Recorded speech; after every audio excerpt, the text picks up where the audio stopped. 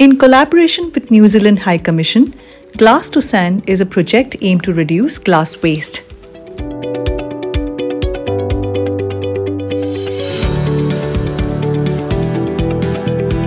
Initiated by Udit Singhal, a student from Delhi, this project focuses on gathering discarded glass bottles and crushing them into sand.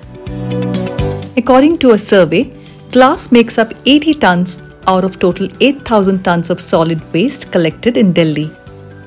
Manufactured by Kiwi company Expleco Limited, machine costs Rs 1.8 lakhs and can crush 20,000 bottles before requiring replacement of parts.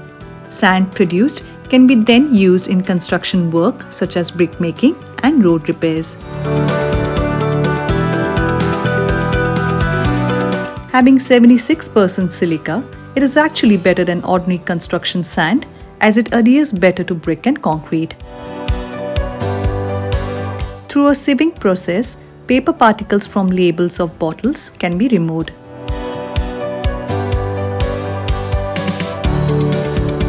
Till now, around 14,000 bottles have been crushed, forming 8,400 kgs of this high-grade silica sand. Utilizing colored, chipped and even broken bottles, Glass2Sand will help to reduce environmental impact of non-recycled glass.